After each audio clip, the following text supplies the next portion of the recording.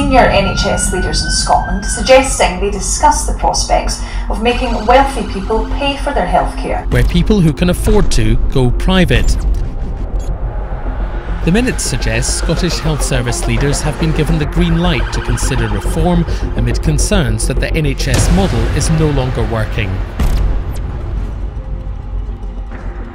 The founding principles of the National Health Service are not up for discussion. A two-tier NHS appears in draft minutes of a gathering of Health Board chief executives held in September. Other suggestions include pausing the funding of new drugs.